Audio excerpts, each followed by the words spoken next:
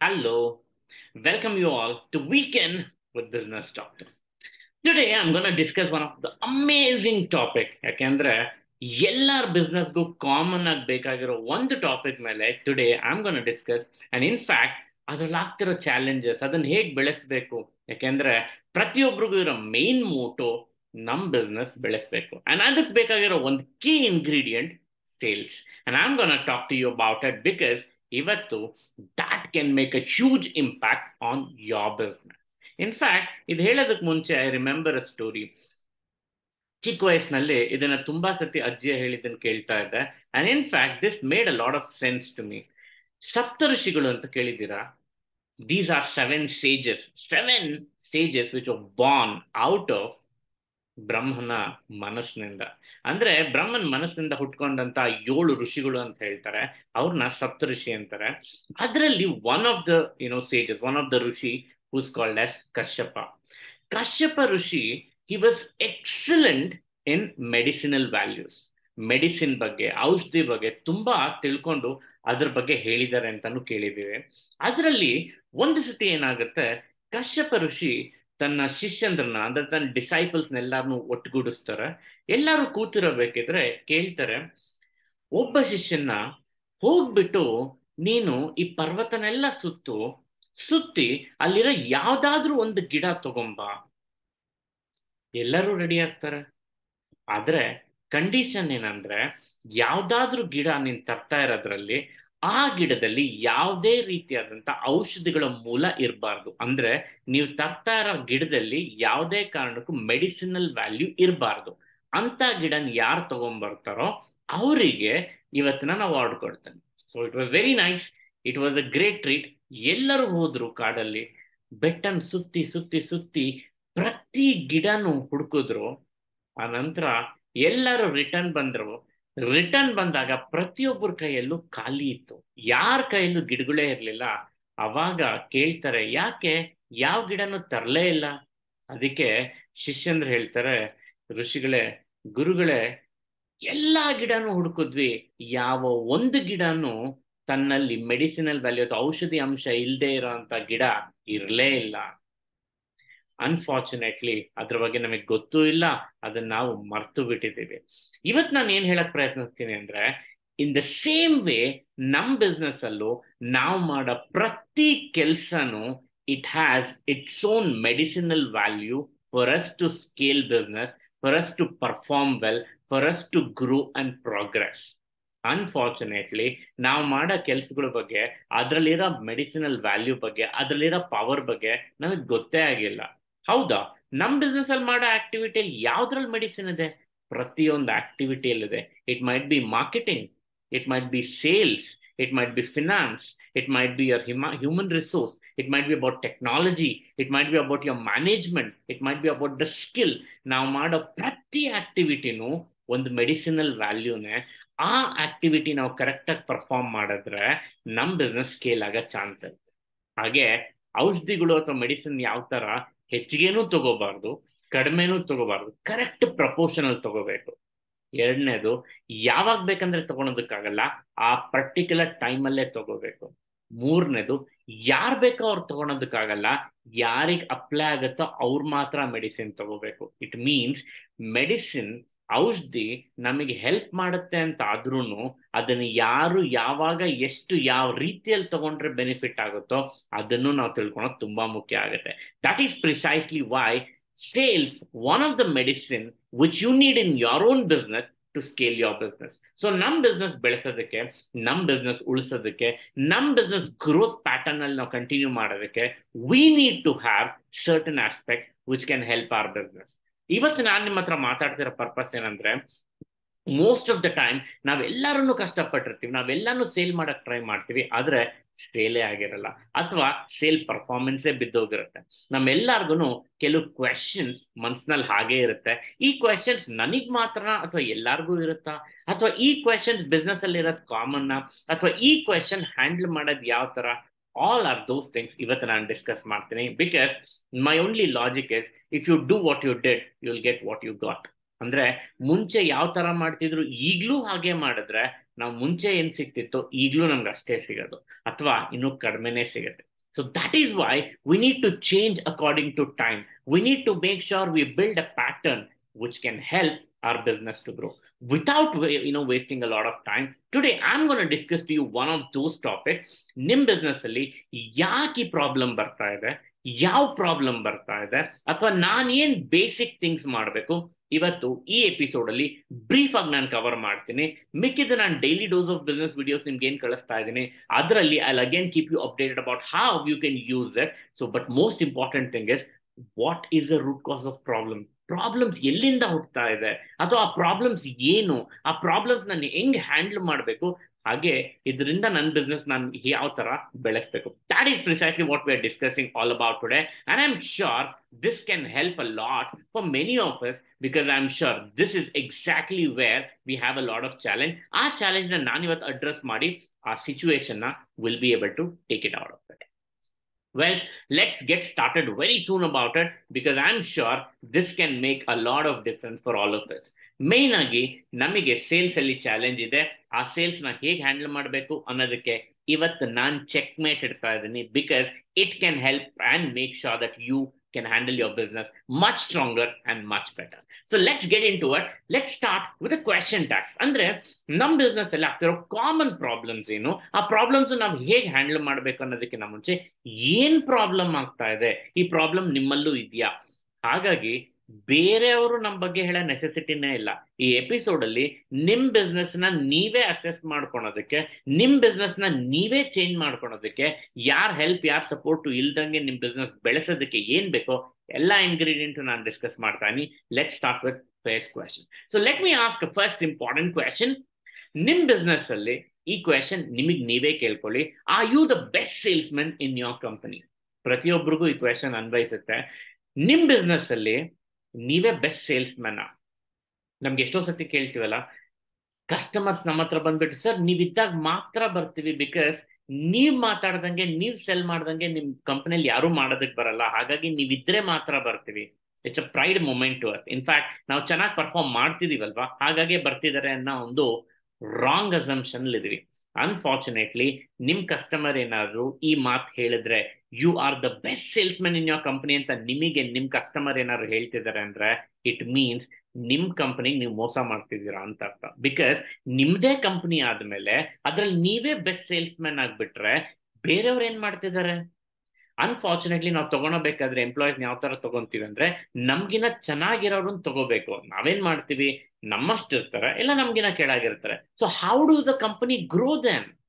So ನಿಮ್ company ಬೆಳಿಬೇಕಂದ್ರೆ the first important thumb rule is you shouldn't be the best sales man. In fact ನಿಮ್ ಕಂಪನಿಯಲ್ಲಿ ನಿಮ್ಗಿನ್ನ ಚೆನ್ನಾಗಿ perform ಮಾಡೋದು, because ನಿಮ್ದೇ ಕಂಪನಿ, ನಿಮ್ ಕಂಪನಿಯಲ್ಲಿ ನೀವು ಬೆಳೀತಿದ್ದೀರಾ. ಸೊ ಇಟ್ ಮೀನ್ಸ್ ನಿಮ್ ಕಂಪನಿಯಲ್ಲಿ ನೀವು ಬೆಳೆಯೋಕಿನ ಜಾಸ್ತಿ ನಿಮ್ ಎಂಪ್ಲಾಯೀಸ್ ಬೆಳೆದ್ರೆ that is when the company will grow. So it means ನಿಮ್ ಕಂಪನಿಯಲ್ಲಿ you should not be the best sales man. In fact your employees should be the best sales man. ಅಂದ್ರೆ ನಿಮ್ ಕಂಪನಿಯಲ್ಲಿ ನಿಮ್ಗಿನ ಚೆನ್ನಾಗಿ ಪರ್ಫಾರ್ಮ್ ಮಾಡೋ ಅಂತ ಎಂಪ್ಲಾಯೀಸ್ ನೀವು ಹೈರ್ ಮಾಡಬೇಕು, ನಿಮ್ಗಿನ ಚೆನ್ನಾಗಿ ಸೇಲ್ ಮಾಡೋ ಅಂತ ಸೇಲ್ಸ್ ಮ್ಯಾನ್ ಇರಬೇಕು, ನಿಮ್ಗಿನ ಚೆನ್ನಾಗಿ ಕನ್ವಿನ್ಸ್ ಮಾಡೋ ಅಂತ ಟೀಮ್ ನಿಮ್ಮ ಹತ್ರ ಇರಬೇಕು. ಅದಿದ್ರೆ that is when you will be able to grow. So question, nim business ಅಲ್ಲಿ if you are the best salesman, you are making a mistake. So make sure ನೀವು business ಅಲ್ಲಿ ಹೋಗ್ಬಿಟ್ಟು make sure ನನ್ನ business ಅಲ್ಲಿ ನಾನು ಏನ್ mistake ಆಗ್ತಾ ಇದೆ ಹೇಗೆ ರೆಕ್ಟಿಫೈ ಮಾಡಬೇಕು, start with this question. Well, so let's ask the second question, which is again important. Ask this question, is sales and operations, can I call it to be the key of business? ಅಂದ್ರೆ ಎಷ್ಟೋ ಜನ ನಾನು observe ಮಾಡಿದ್ದೀನಿ, ನಿಮ್ business ಅಲ್ಲೂ ನೀವು check ಮಾಡಿ, sales important, operations again important. Operations ಅಂದ್ರೇನು, ಒಂದು ಸತಿ ಒಂದು ಪ್ರಾಡಕ್ಟ್ ನಾವು ಸೆಲ್ ಮಾಡಿದ ನಂತರ ಅದು ಕಂಪ್ಲೀಟ್ ಆಗಿ ಆ ಫಿನಾನ್ಸ್ ಸೈಕಲ್ ಕವರ್ ಆಗೋ ತನಕ ಆಗೋ ಪ್ರತಿ ವರ್ಕ್ ಇಸ್ ಕಾಲ್ಡ್ ಆಪರೇಷನ್. ಅಂದ್ರೆ ಕಸ್ಟಮರ್ ಆರ್ಡರ್ ಕೊಟ್ಟ ನಂತರ ನಾವ್ ಇಟ್ ಮೈಟ್ ಬಿ ಬ್ರ್ಯಾಂಡಿಂಗ್ ಮಾಡ್ಬೋದು, ಪ್ಯಾಕೇಜಿಂಗ್ ಮಾಡ್ಬೋದು, ಇಲ್ಲ ಅಂತ ಹೇಳಿದ್ರೆ ಅದನ್ನ ಫಿನಿಶ್ ಗುಡ್ಸ್ ಕನ್ವರ್ಟ್ ಮಾಡ್ಬೋದು, ಇಲ್ಲ ಅಂತ ಹೇಳಿದ್ರೆ ಡೆಲಿವರಿ ಮಾಡ್ಬೋದು. ಫೈನಲಿ ಕಸ್ಟಮರ್ಗೆ ಅದು ರೀಚ್ ಆಗಿ ಪೇಮೆಂಟ್ ಬರೋ ತನಕ ಮಾಡೋ ಪ್ರತಿಯೊಂದು back end activities called as operation. Now my question is, ನಿಮ್ ಬಿಸ್ನೆಸ್ ಅಲ್ಲಿ ಸೇಲ್ಸ್ ಮತ್ತೆ ಆಪರೇಷನ್ ಎಷ್ಟರ ಮಟ್ಟಿಗೆ ಇಂಪಾರ್ಟೆಂಟ್? ಬಿಕಾಸ್ ಲಾಸ್ಟ್ ಟೈಮ್ ನಾನು ಈ ಕ್ವೆಶನ್ ಒಂದ್ಸತಿ ಕೇಳಿದಾಗ most of them came out saying that sir ಇದು ನನ್ನ ಬಿಸ್ನೆಸ್ ಅಲ್ಲಿ 70% main activity sales and operation. So ಕೆಲವರು 80%, ಕೆಲವರು 90%.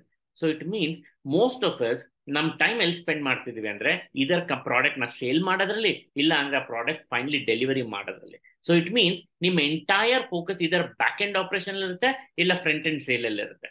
If you are also one of those, it means you are again doing wrong. ಯಾಕೆ? ಏನ್ ತಪ್ಪು? ಮೇನ್ ಆಗಿ ನಾವು ಮಾಡ್ಬೇಕಿರೋದೇ ಅದಲ್ವಾ, ಸೇಲ್ ಮಾಡ್ಬೇಕು, ಅದನ್ನ ಬ್ಯಾಕ್ ಎಂಡ್ ಆಪರೇಷನ್ಸ್ ಸೆಟ್ ಮಾಡ್ಬಿಟ್ಟು ನಾವು ಕೊಡ್ಬೇಕು. ಇನ್ಯಾವ್ದಿದೆ ನಮಗೆ ಮುಖ್ಯ? No. Sales and operations R major, but it is not everything in business. ನಿಮ್ ಬಿಸ್ನೆಸ್ ಅಲ್ಲಿ ಇನ್ನೂ ಹಲವಾರು ಆಕ್ಟಿವಿಟಿಗಳಿದೆ. ಅನ್ಫಾರ್ಚುನೇಟ್ಲಿ ನಮ್ಮ ಎಂಟೈರ್ ಫೋಕಸ್ ಇದ್ರ ಮೇಲೆ ಮಾತ್ರ ಹೋಗ್ತಾ ಇದೆ. ಸೊ ಇಟ್ ಮೀನ್ಸ್ ನಿಮ್ ಕಂಪನಿಯಲ್ಲಿ ಸೇಲ್ ಆಗಕ್ಕಿಂತ ಮುಂಚೆ ಮಾರ್ಕೆಟಿಂಗ್ ಹೇಗ್ ನಡೀತಾ ಇದೆ, ಬ್ರ್ಯಾಂಡಿಂಗ್ ಹೇಗ್ ನಡೀತಾ ಇದೆ, ಪ್ರಮೋಷನ್ ಹೇಗ್ ನಡೀತಾ ಇದೆ ಅಬ್ಸರ್ವ್ ಮಾಡಿ. ಸೇಲ್ ಮಾಡೋದು ಮಾಡೇ ಮಾಡ್ತಾ ಇದ್ರ, ಸೇಲ್ಸ್ ಆದ ನಂತರ ಆಪರೇಷನ್ಸ್ ನೋಡ್ಕೊಂತಾನೆ ಇದ್ರ, ಬಟ್ ಅದಾದ ನಂತರ ಫಿನಾನ್ಸ್ ಹೇಗ್ ನಡೀತಾ ಇದೆ, ಟೆಕ್ನಾಲಜಿ ಹೇಗ್ ನಡೀತಾ ಇದೆ, ಡೆಲಿವರಿ ಹೇಗ್ ನಡೀತಾ ಇದೆ, ನಿಮ್ ಟೀಮ್ ಎಷ್ಟು ಸ್ಟ್ರಾಂಗ್ ಆಗಿದೆ, ನೀವು ಮಾರ್ಕೆಟ್ ಅಲ್ಲಿ ಯಾವ ರೀತಿ ಪೊಸಿಷನ್ ಮಾಡ್ಕೊಂಡಿದ್ದೀರಾ, ನಿಮ್ ಮಾರ್ಕೆಟ್ ಅಲ್ಲಿ ಇರೋ ಫೀಡ್ಬ್ಯಾಕ್ ಏನಿದೆ, ನಿಮ್ ಕಸ್ಟಮರ್ ತಗೊಂಡೋದ್ಮೇಲೆ ಆಫ್ಟರ್ ಸೇಲ್ಸ್ ಸರ್ವಿಸ್ ಯಾರು ಕೊಡ್ತಾ ಇದ್ದಾರೆ, ನಿಮ್ ಮಾರ್ಕೆಟ್ ಅಲ್ಲಿ ಆಲ್ಟರ್ನೇಟ್ ಸೊಲ್ಯೂಷನ್ಸ್ ಯಾರಿದ್ದಾರೆ, ನಿಮ್ ಮಾರ್ಕೆಟ್ ಅಲ್ಲಿ ಕಾಂಪಿಟೇಟರ್ಸ್ ಹೇಗ್ ಪರ್ಫಾರ್ಮ್ ಮಾಡ್ತಾ ಇದ್ದಾರೆ, ಇದೆಲ್ಲದನ್ನು ಸೇರಿದ್ರೇನೆ ಒಂದು ಬಿಸ್ನೆಸ್. ಬಟ್ ನಾವೇನ್ ಮಾಡ್ತಿದ್ವಿ, 70, 80, 90% ಫೋಕಸ್ ಬರೀ ಸೇಲ್ ಮಾಡೋದ್ರಲ್ಲಿ, ಅದನ್ನ ಡೆಲಿವರಿ ಮಾಡೋದ್ರಲ್ಲೇ ಉಳ್ಕೊಂಡ್ಬಿಟ್ಟಿದೀವಿ. ಬೇರೆದ್ರ ಮೇಲೆ ಫೋಕಸ್ ನಾವು ಕೊಡ್ತಾನೆ ಇಲ್ಲ. So go back to your business, ask your self, ಯಾಕೆ ಅಥವಾ ಎಷ್ಟು ಫೋಕಸ್ ನೀವು ಇದೆರಡ್ರ ಮೇಲೆ ಕೊಡ್ತಿದ್ದೀರಾ, ಇದೆರಡ್ರ ಮೇಲೆ ಬಿಟ್ಟು ಬೇರೆ ಏನೇನಿದೆ ಅದ್ರ ಮೇಲೆ ಫೋಕಸ್ ಯಾರು ಮಾಡ್ತಾ ಇದ್ದಾರೆ, ಆ ಫೋಕಸ್ ಮಾಡ್ತಾ ಇರೋದನ್ನ ನಾವ್ ಯಾವ ತರ ಹ್ಯಾಂಡಲ್ ಮಾಡ್ತಾ ಇದೀವಿ, ಅದ್ರಲ್ಲಿ ಬರ್ತಿರೋ ಚಾಲೆಂಜಸ್ ನಾವ್ ಯಾವ ತರ ಡೀಲ್ ಮಾಡ್ತಾ ಇದೀವಿ is again equally important. So it means ಹಾಗಿದ್ರೆ ನಾನು ಎಷ್ಟು ಪರ್ಸೆಂಟೇಜ್ ನಾನು ಸೇಲ್ಸ್ ಕೊಡಬೇಕು, ಎಷ್ಟು ಪರ್ಸೆಂಟೇಜ್ ಆಪರೇಷನ್ ಕೊಡಬೇಕು? No, don't go by industry standard, go by your own company standard. Because ಪ್ರತಿ ಇಂಡಸ್ಟ್ರಿಗೂ ಅದರದೇ ಆದಂತ ಸ್ಟ್ಯಾಂಡರ್ಡ್ಸ್ ಇರುತ್ತೆ, ಪ್ರತಿ ಬೆಸ್ಟ್ ಕಂಪ್ನಿಗೂ ಅದರದೇ ಆದ ಫಾರ್ಮುಲಾ ಇರುತ್ತೆ. ನಿಮ್ ಕಂಪನಿ ಫಾರ್ಮುಲಾ ನೀವು ಡಿಸೈಡ್ ಮಾಡಿ. But I can only say that not beyond 50% of your focus should be on sales and operation. 50% ಏನ ಕೆಳಗೆ ಇರಬೇಕು.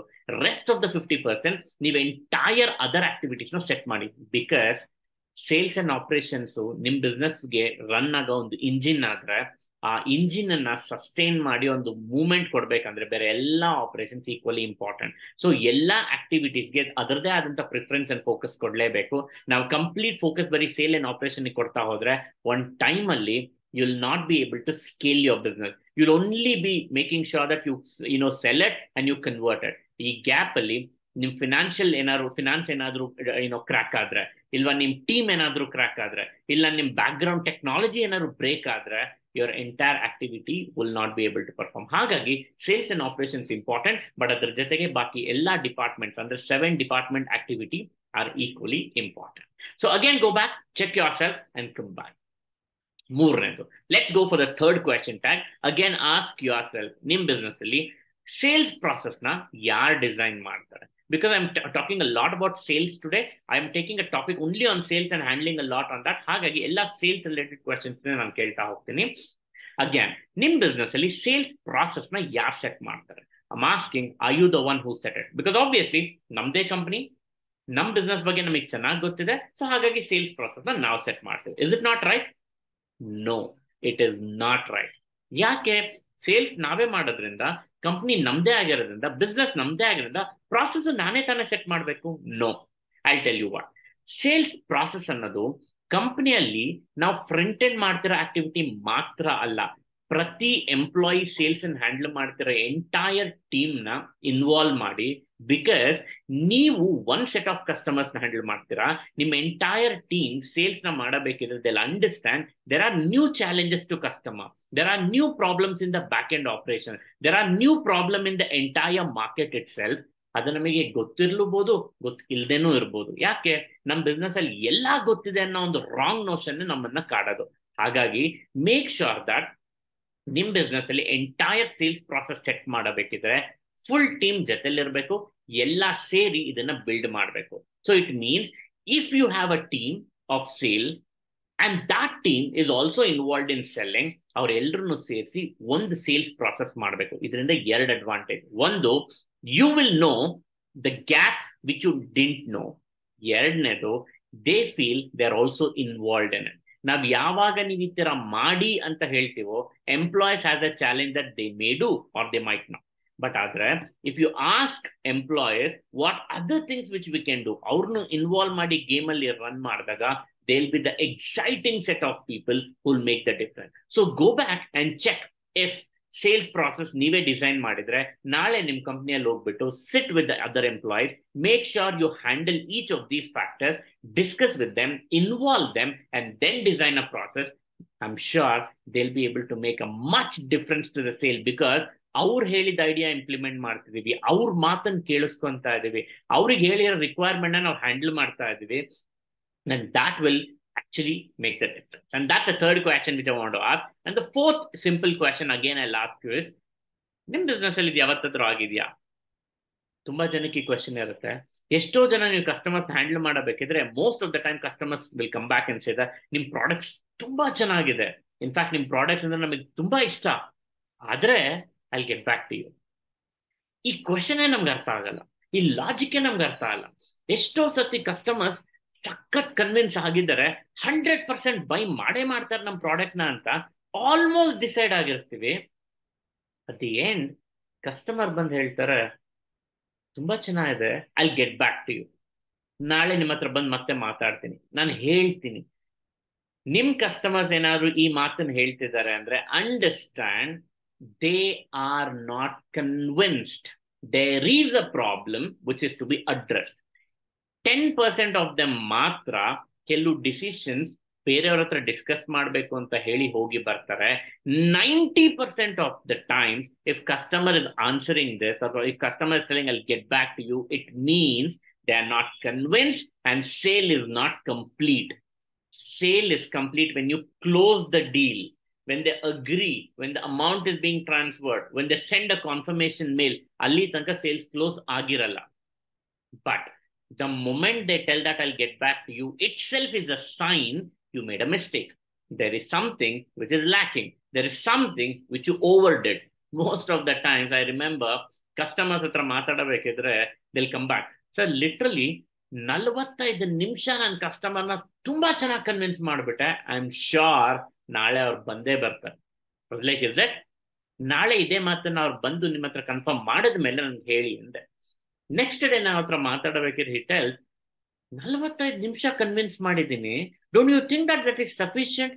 ಆಲ್ಮೋಸ್ಟ್ ಓಕೆ ಅಂದಿದ್ರು, ಬಟ್ ನಾಳೆ ಬರ್ತೀನಿ ಅಂದವರು ಈಗ ಫೋನೇ ಪಿಕ್ ಮಾಡ್ತಿಲ್ಲ, ರೆಸ್ಪಾಂಡೇ ಮಾಡ್ತಿಲ್ಲ, ಐ ಆಮ್ ಸರ್ಪ್ರೈಸ್ಡ್. 45 ನಿಮಿಷ ನೀವೇ ಮಾತಾಡ್ತಿದ್ರೆ ಕಸ್ಟಮರ್ನ, ಅವ್ರ ಪ್ರಾಬ್ಲಮ್ನ, ಅವ್ರ ರಿಕ್ವೈರ್ಮೆಂಟ್ ನ ಕೇಳೋದು ಯಾರು? ಅವ್ರಿಗೆ ಆಗ್ತಾ ಇರೋಂಥ ಸೊಲ್ಯೂಷನ್ ನ ಕೊಡೋದಕ್ಕೆ ಅಂತಾನೆ ನೀವು ಕುತ್ಕೊಂಡ್ಬಿಟ್ರೆ ಅವ್ರ ಪ್ರಾಬ್ಲಮ್ ಯಾರು ಅರ್ಥ ಮಾಡ್ಕೊಂತಾರೆ? ಅವ್ರಿಗೆ ಏನ್ ಚಾಲೆಂಜ್ ಆಗ್ತಿತ್ತು ಅಂತ ನೀವು ಫಸ್ಟ್ ಕೇಳಿಸ್ಕೊಂಡು you need to make sure that has to be answered. ನಮ್ ಪ್ರಾಬ್ಲಮ್ ಏನಂದ್ರೆ we don't have patience in listening during sale.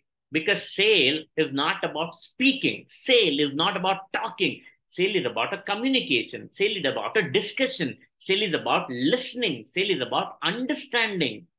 ಇದೆಲ್ಲ ಮಾಡಿ ನಿಮ್ ಸೊಲ್ಯೂಷನ್ ಕೊಡ್ಬೇಕು ಹೊರತು ನೀವೇ ಮಾತಾಡ್ತಾ ಇದ್ರೆ ಸಮ್ವೇರ್ ಇದರ್ they will be last, R somewhere ಅವ್ರ ಪ್ರಾಬ್ಲಮ್ ಹೇಳದ್ನೇ ಮರ್ತು ಬಿಡ್ತಾರೆ, ಅಥವಾ ಅವ್ರಿಗೆ ನಿಮ್ ಪ್ರಾಬ್ಲಮ್ ಅರ್ಥನೇ ಆಗಿಲ್ಲ, ನಿಮ್ಮ ಹತ್ರ ಡೀಲ್ ಮಾಡಿ ಏನ್ ಪ್ರಯೋಜನ ಅನ್ಕೊಂತಾರೆ. So if a person is saying, I'll get back to you, it means you're making a mistake. So ಅದೇನ್ ಮಿಸ್ಟೇಕ್ ಅನ್ನೋದು ನೀವು ಐಡೆಂಟಿಫೈ ಮಾಡ್ತಾ ಬನ್ನಿ, because if you are again continuing to do the same thing, you will not be able to get the sale again. So go back, ನಿಮ್ business ಅಲ್ಲಿ ಎಷ್ಟು ಜನ customers ಅಲ್ಲಿ ಗೆಟ್ ಬ್ಯಾಕ್ ಟು ಯು ಅಂತ ಹೇಳ್ತಾ ಇದ್ದಾರೆ, ಅದ್ರಲ್ಲಿ ಎಷ್ಟು ಜನ ರಿಟರ್ನ್ ಬಂದಿದ್ದಾರೆ, ಬಂದಿರೋರು ಯಾಕೆ ಬಂದ್ರು, ಬರ್ದೇ ಇರೋರು ಯಾಕೆ ಬಂದಿಲ್ಲ? If you are able to assess this, I'm sure this percentage can reduce and your sale can increase. Well, let's go on with the next question, the fifth and the most important one. A lot of them come back with this question. In fact, adike ee question na I took personally and I'm addressing this year. They have asked, I've invested huge money on marketing, adre sales ಆಗ್ತಿಲ್ಲ. I think unfortunately ತುಂಬಾ ಜನ business ಅಲ್ಲಿ ಇದೇ ಮಾಡ್ತಾರೆ. So digital marketing ಅಂತ I spent lakhs together. Sir hoarding ನೀವು publish ಮಾಡಿ ಅಂತ ಹೇಳಿದ್ರು, I spend crores together. Sir ಒಂದು IPL ಟೀಮಿಗೆ ಸ್ಪಾನ್ಸರ್ ಮಾಡಿದೆ, ನಾನು ಇದ್ರಲ್ಲಿ ಇನ್ವೆಸ್ಟ್ ಮಾಡಿದೆ, ಇದ್ರಲ್ಲಿ ಮಾರ್ಕೆಟಿಂಗ್ ಮಾಡಿದೆ, ಇದ್ರಲ್ಲಿ ಬ್ರಾಂಡಿಂಗ್ ಮಾಡಿದೆ, ಬಟ್ ನಂಗೆ ಸೇಲೇ ಆಗ್ಲಿಲ್ಲ. Well, this is a common problem. ನಿಮ್ ಮಾರ್ಕೆಟಿಂಗ್ ಮತ್ತೆ ಸೇಲ್ ನ ಅಲೈನ್ ಮಾಡಿಲ್ಲ ಅಂದ್ರೆ ಮಾರ್ಕೆಟಿಂಗ್ ಆಗ್ತಾನೆ ಇರುತ್ತೆ, ಸೇಲ್ ಕನ್ವರ್ಟ್ ಆಗದೇ ಇಲ್ಲ. Sales is conversion of a lead or a referral into business. Marketing is only promoting your product. ನಿಮ್ ಪ್ರಾಡಕ್ಟ್ ಬಗ್ಗೆ 4 ಜನ ಮಾತಾಡೋದನ್ನ ಮಾರ್ಕೆಟಿಂಗ್ ಅಂತೀವಿ. ಮಾತಾಡಿದವರು ಕನ್ವಿನ್ಸ್ ಆಗಿ ನಿಮ್ಮ ಹತ್ರ ಬಂದು ನಿಮ್ ಪ್ರಾಡಕ್ಟ್ ಪರ್ಚೇಸ್ ಮಾಡಿ ನಿಮ್ ಸರ್ವಿಸ್ ತಗೊಂಡು ಪೇ ಮಾಡಿ ಹೋದ್ರೆ that is called sale. So marketing is about promoting, sale is about converting. But marketing ಮಾಡಬೇಕಾದ್ರೆ ನಿಮ್ ಮಾರ್ಕೆಟಿಂಗ್ ಮತ್ತೆ ಸೇಲ್ ಅಲೈನ್ ಆಗಿಲ್ಲ ಅಂದ್ರೆ, ನೀವು ಮಾರ್ಕೆಟಿಂಗ್ ಮಾಡ್ತಿರೋದೇ ಏನೋ ಸೇಲ್ ಕನೆಕ್ಷನ್ ಇಲ್ಲ ಅನ್ನೋ ಹಾಗಿದ್ರೆ, how do you think that ನಿಮ್ ಸೇಲ್ ಇನ್ಕ್ರೀಸ್ ಆಗುತ್ತೆ? ಇಮ್ಯಾಜಿನ್, ನಾನು ಹೋಗಿ ರಾಜಸ್ಥಾನಲ್ಲಿ ಯಾವುದೋ ಒಂದು ಹಳ್ಳಿಯಲ್ಲಿ ಕುತ್ಕೊಂಡ್ಬಿಟ್ಟು ನಾನು ಈ ತರ ಸರ್ವಿಸಸ್ ಕೊಡ್ತಾ ಇದೀನಿ, ನಾನು ನಿಮ್ ಬಿಸ್ನೆಸ್ ನ ಗ್ರೋ ಮಾಡಕ್ ಹೆಲ್ಪ್ ಮಾಡ್ತಾ ಇದ್ದೀನಿ, ನಾನು ನಿಮ್ ಪ್ರಾಡಕ್ಟ್ಸ್ ನ ಸೆಲ್ ಮಾಡೋದಕ್ಕೆ ಇಂಪ್ರೂವ್ ಮಾಡ್ಕೊಡ್ತೀನಿ, ಡಿಸ್ಟ್ರಿಬ್ಯೂಷನ್ ನೆಟ್ವರ್ಕ್ ಕ್ರಿಯೇಟ್ ಮಾಡ್ಕೊಡ್ತೀನಿ, ಸಪ್ಲೈ ಚೈನ್ ಮ್ಯಾನೇಜ್ಮೆಂಟ್ ಮಾಡ್ತೀನಿ, ಲಾಜಿಸ್ಟಿಕ್ ಎಲ್ಲಾ ಹೇಳ್ತಾ ಇದ್ರೆ ಆ ಹಳ್ಳಿಯಲ್ಲಿ ಕುತ್ಕೊಂಡಿರೋ ಒಂದು ತಾತ ಏನ್ ಹೇಳುತ್ತೆ? ಹೌದಾ, ನನಗೆ ಯಾಕೆ ಹೇಳ್ತಿದ್ಯಾ ಅಂತ ಕೇಳುತ್ತೆ. ಸೊ ಇಟ್ ಮೀನ್ಸ್ ಮಾರ್ಕೆಟಿಂಗ್ ಅಂದ್ರೆ ಹೋಗಿ ಇನ್ಫಾರ್ಮೇಶನ್ ಕೊಡೋದೊಂದೇ ಅಲ್ಲ, ಯಾರಿಗೆ ಕೊಡ್ತಾ ಇದೀವಿ, ಕೊಟ್ಟಿರೋರು ನಮ್ ಟಾರ್ಗೆಟ್ ಮಾರ್ಕೆಟ್, ಕೊಟ್ಟಿರೋ ಟಾರ್ಗೆಟ್ ಮಾರ್ಕೆಟ್ ನಮಗೆ ರಿಟರ್ನ್ ಬರೋದಕ್ಕೆ ಕಾಲ್ ಟು ಆಕ್ಷನ್ ಕ್ರಿಯೇಟ್ ಮಾಡಿದೀವ, ರಿಟರ್ನ್ ಬಂದ ನಂತರ ನಮ್ ಪ್ರಾಡಕ್ಟ್ ಅವ್ರಿಗೆ ಕನೆಕ್ಟ್ ಆಗ್ತಿದ್ಯಾ? If you are not handling any of these things, how do you even think that can work out?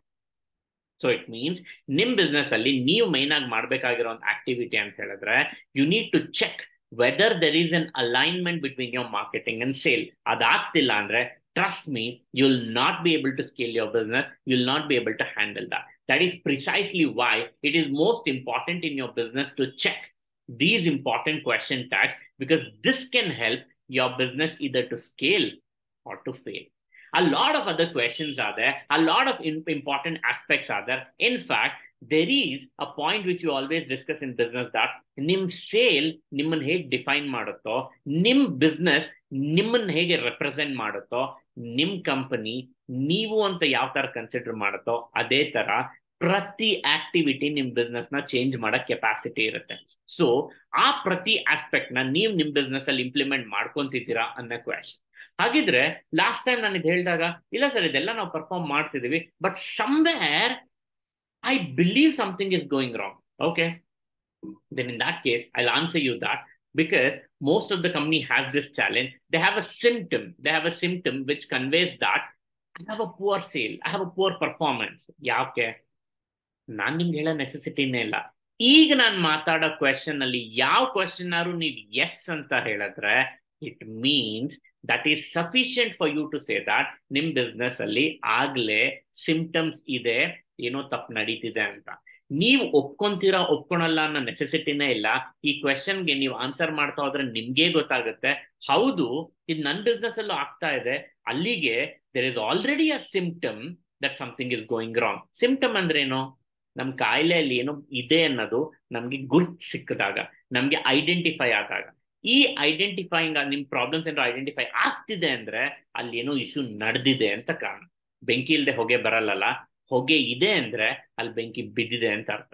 So first let's understand ಹೊಗೆ ಬಿದ್ದಿದ್ಯಾ ಅಥವಾ ಹೊಗೆ ಬರ್ತಿದ್ಯಾ ಅಂತ. ಫಾರ್ ದಟ್ ನಿಮ್ ಬಿಸ್ನೆಸ್ ಅಲ್ಲಿ ಸೇಲ್ಸ್ ಅಥವಾ ಪರ್ಫಾರ್ಮೆನ್ಸ್ ಇಂಪ್ರೂವ್ ಆಗ್ತಿಲ್ಲ ಅಂದ್ರೆ, these are the symptoms which will be there in business. Let's ask what is it and how is it. Number one, customers are not, let me put it this way, customers are not, ನಾವೇನಾದ್ರು fill ಮಾಡ್ಬೋದು, I have an answer here.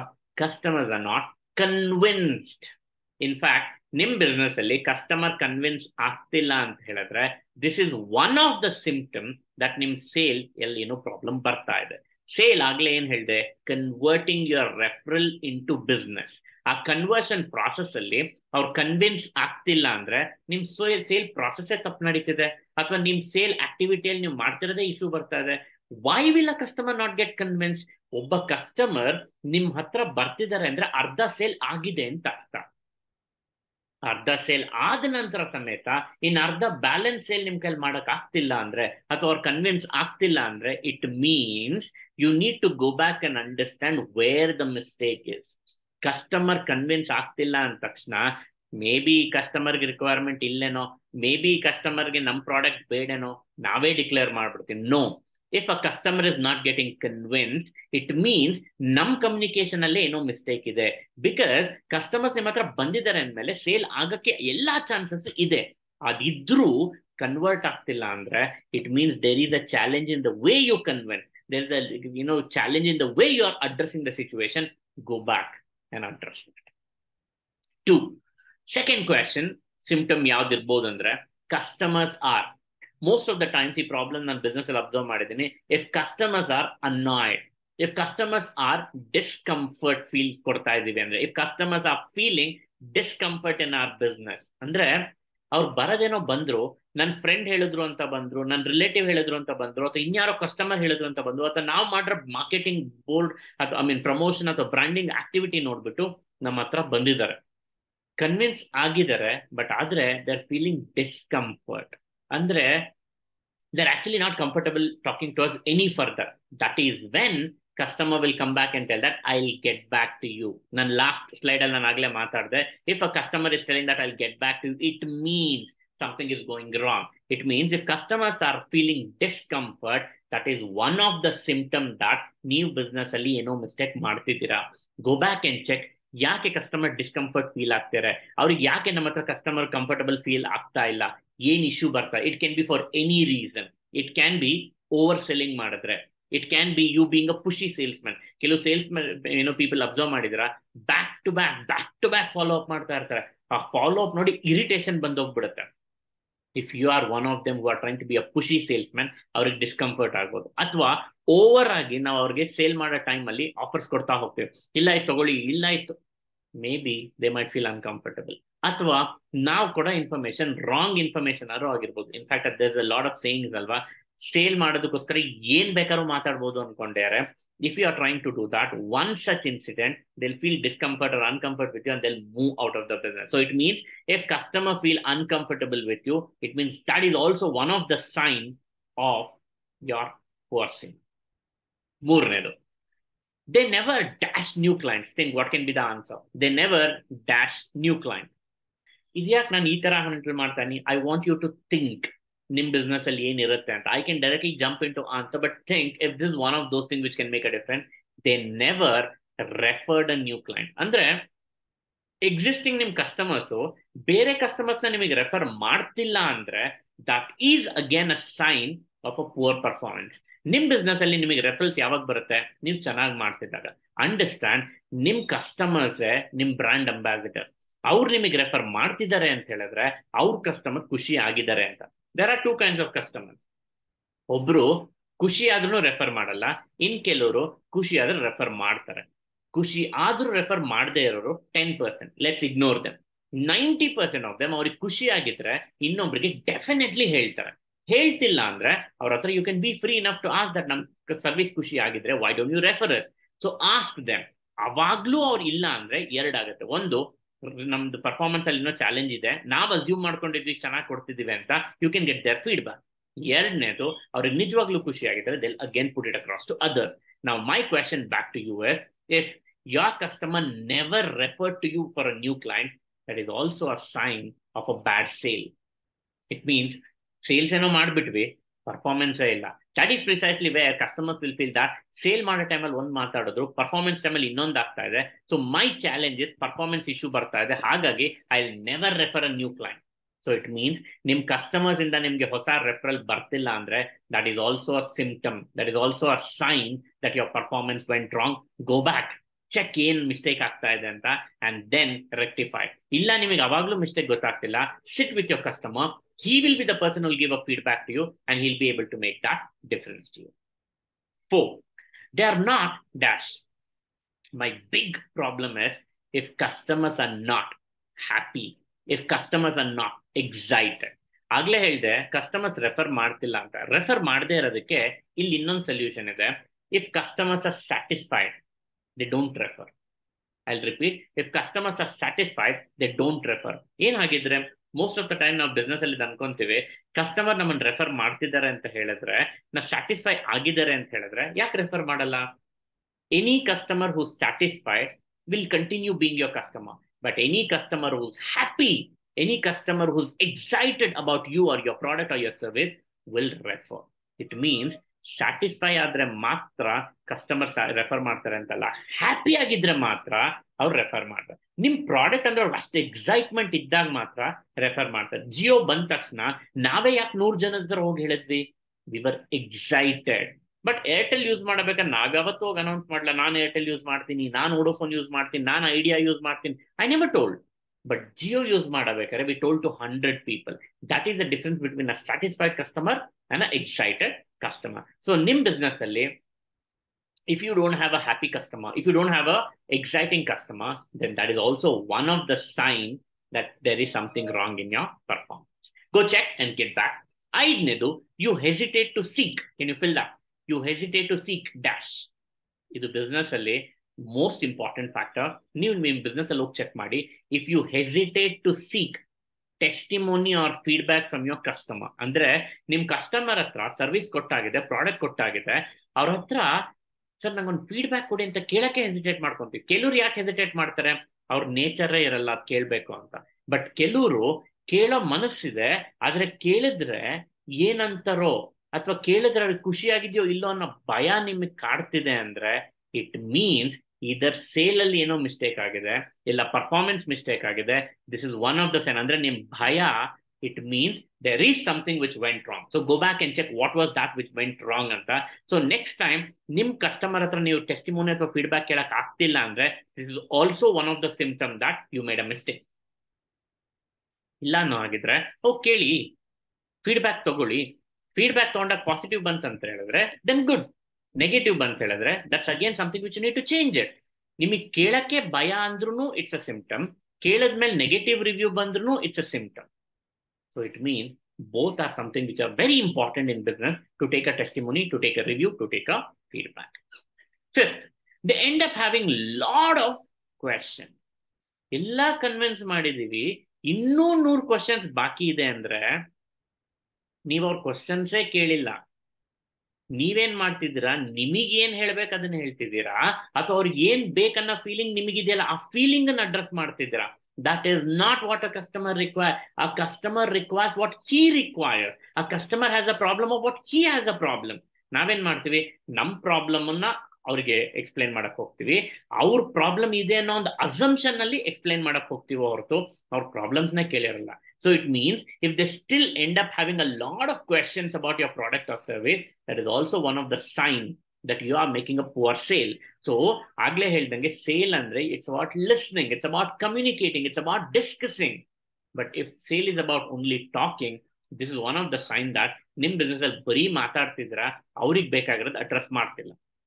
Observe ಮಾಡಿದೀವಲ್ಲ, customer ಬಂದ ತಕ್ಷಣ sir ಇದು ನಿಮಗೆ correct ಇದೆ, ನೀವು ಇದನ್ನ use ಮಾಡ್ಲೇಬೇಕು, ಇನ್ಫ್ಯಾಕ್ಟ್ ಇದು ನನ್ ಪ್ರಾಬ್ಲಮ್ ಏನು ಅಂತ ಕೇಳಿ ಅಂತ ಹೇಳ್ತಿರ್ತಾರೆ. ನಾವು ಕೇಳೋ ಪೇಷನ್ಸೇ ಇರಲ್ಲ.